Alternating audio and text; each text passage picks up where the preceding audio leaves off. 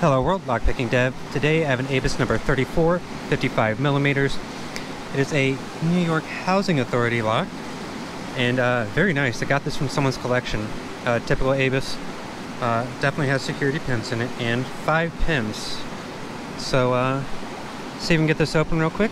We are at Grey Wolf Trail. Click on 3.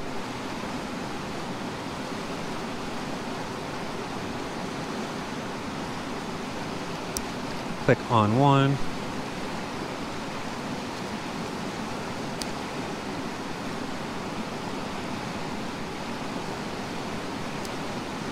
There we go. There's our spool.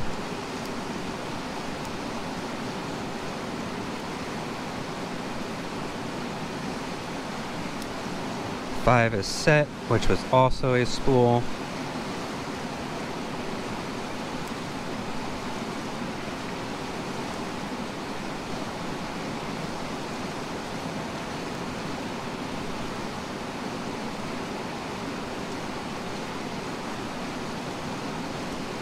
Three, and there's our open, which is also a spool.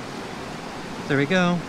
There's our open, and get this tension wrench out of the turning tool out of here without dropping it in the water. There we go. And it is guttable, so when I get home I will gut this for you. And if I'm gonna leave the video now. Here's the bidding on it. So yeah, 5 pins, it's full security pins, at least 3 spools in there. We'll see when we get home. Let me show you around real quick. We are at Grey Wolf Trail in the Olympic National Park. So this is the Olympic Peninsula in Washington State. Gorgeous day, my first day out hiking this year. The moss is out, the sun is out. Rivers are going. Just look at the moss.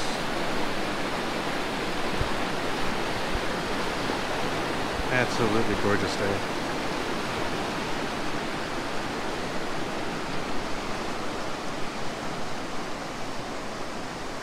Alright everyone, I will be home soon to gut that for you. Alright, we're back home, and first let's show you the pins. There we are, all spools along the top for our driver pins and all standard key pins. Well, sorry, besides one standard driver up there. So yeah, just basic spools and standard key pins. Something I wanted to show after I show the key real quick. Got a couple good highs in there. So yeah, not too bad bidding. And what I wanted to show is the housing in the core itself. And so normally you have a schleg, so this is a different one. This is not from this lock. The housing just comes off and fits straight on top of it like that. And then it goes into the padlock. This one is unique in the sense that, so you see it here, it looks like it's straight up and down. It's not. That cylinder is, that kick cylinder is to its side. It's resting into the side of this housing right here. So it just presses right in right there. It's very interesting. And one thing that's really cool about it too, I noticed, is the back part of the housing is what prevents us from overturning as well. Sorry about that. And so for turning, if I can hold it in place, there we go, sorry.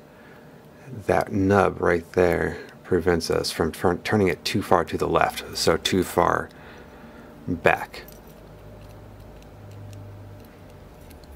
Otherwise, you can see too that in a normal rest position, because of this type of housing, the keyway is slightly to the left as well, so it makes our picking position a little bit different.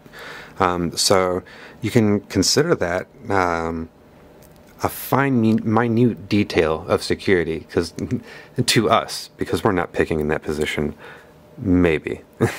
Anyways, yeah, really cool.